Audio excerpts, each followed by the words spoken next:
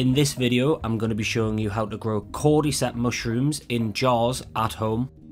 Cordyceps mushrooms are a fairly easy mushroom to grow. This is because you don't have to worry about atmospheric conditions when it comes to fruiting. You can just inoculate the rice cake and then leave the jars for 6 weeks and the mushrooms will just fruit straight off the cakes. So first thing we need to do is create a liquid culture solution to expand the mycelium, as every jar is going to need about 5 to 10 milliliters of liquid culture for inoculation. Mix 10 grams of light malt extract with 10 grams of dextrose and then add 1 litre of warm water.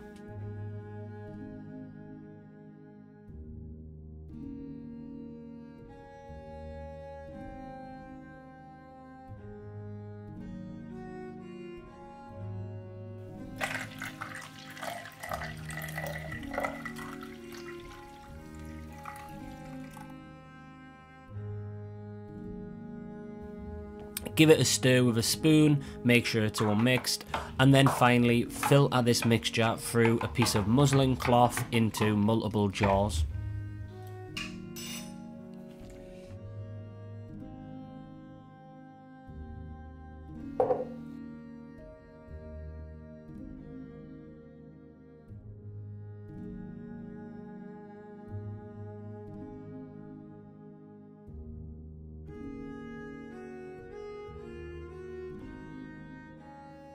You're going to want to make sure to add a magnetic stir bar to each of your liquid culture jars, because Cordyceps liquid culture gets extremely thick and it needs stirred daily.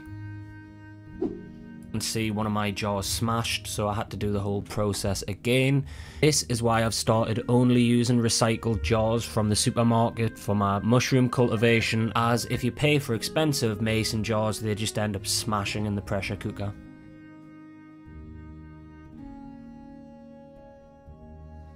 Inside the still air box now, it's been cleaned, sprayed down with soapy water before use, and everything that got put in it got wiped with alcohol. Loosen the top of each of your jars and then assemble your liquid culture syringe and then inoculate each jar with 1 or 2 milliliters of Cordyceps liquid culture.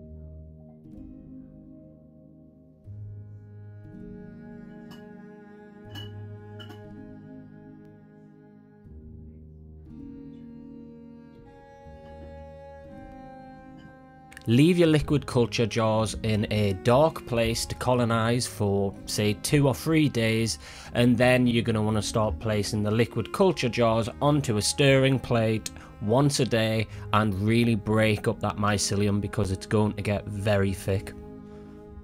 In about 7 to 14 days it's going to look like this, and that means you are ready to move on to the next stage.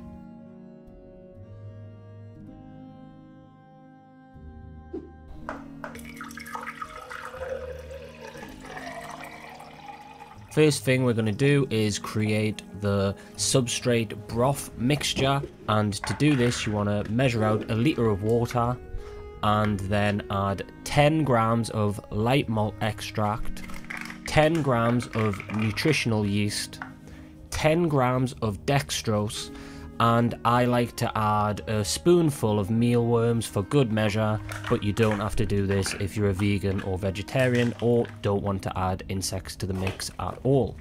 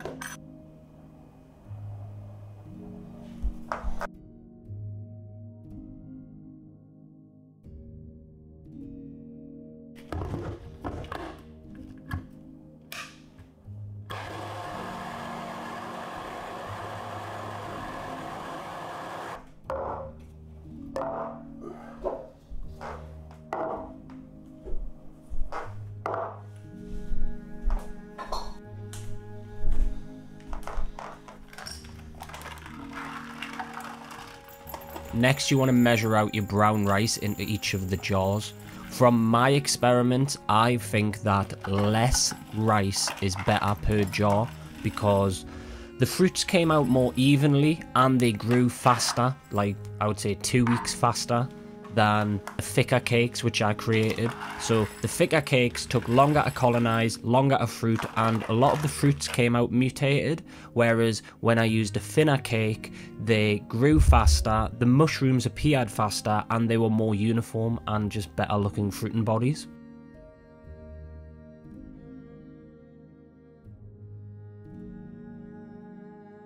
If you want to follow my guidance, you can use the calculator which is on my website. That will tell you to use 10 grams of rice and 18 milliliters of broth for every 7 centimeters of diameter at the bottom of your jar.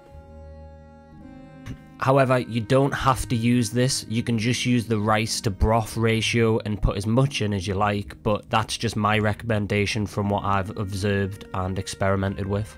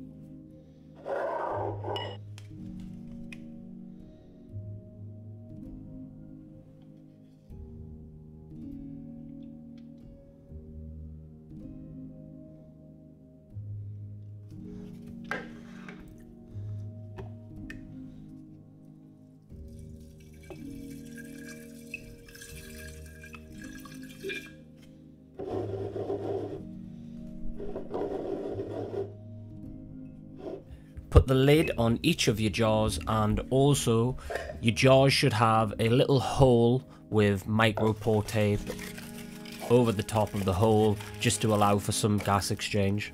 Put foil over the top and the neck of the jar and then secure this with elastic bands. Place your jars into the pressure cooker and sterilize for 45 minutes at 15 psi. Also, at the same time, wrap up a syringe in tin foil and place that in the pressure cooker to sterilize along with the jars.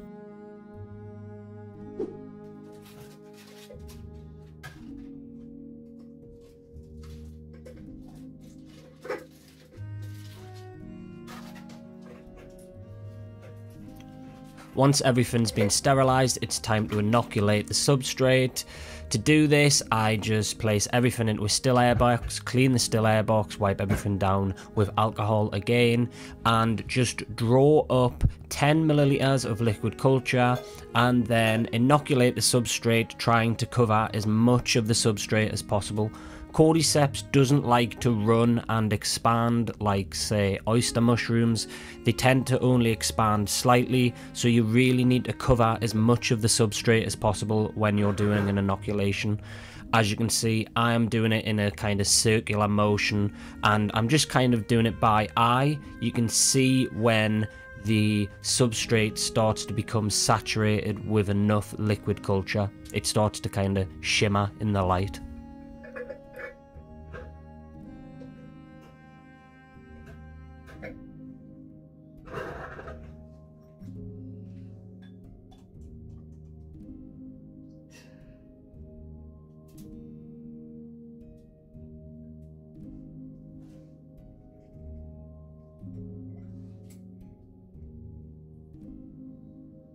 I find that Cordyceps is quite contaminant resistant, so you can take the jar off the top of the liquid culture and just leave it open while you are doing the inoculation.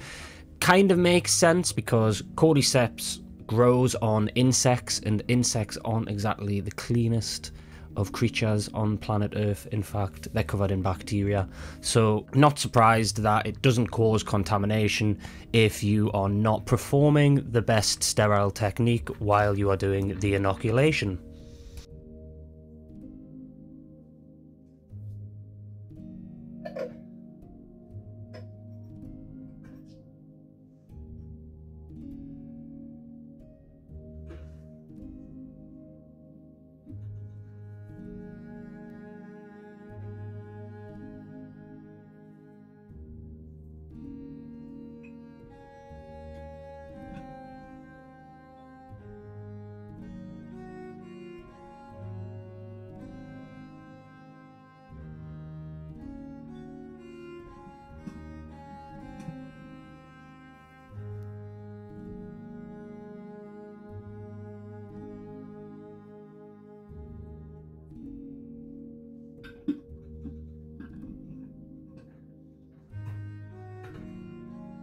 Once the inoculation is finished, you should put all of your jars in a dark place for about 2 or 3 days. While you are waiting, you should build yourself a little fruiting chamber like this. All this is a box, and then I have wrapped LED light strips around the box, and then I have a timer which puts the light strips on a 12-12 cycle. The best tip I can give you for the fruiting box is to place it away from any windows, so you don't want any sunlight hitting this box because it'll create a greenhouse effect and the temperature will skyrocket to like 28 degrees. That box needs to stay between 15 and 18 degrees C for the mushrooms to grow. After a couple of days in the dark, the substrate will start to look like this. It'll fluff up a little bit, and this means it is ready to be placed into fruiting conditions. So just take all your jars, place it into the fruiting box, and then just leave it alone. After around 2 or 3 weeks, your substrate will start to look like this. It'll grow very orange. This is perfectly fine. After a further 2 weeks, the substrate will start to stain red, and you might start to see a little bit of pinning. Again, just leave it. And then at around 6 weeks, you'll start to see proper cordyceps mushrooms growing up, and you just want to leave these until they get a bulbous head on the end, and then it's time to harvest.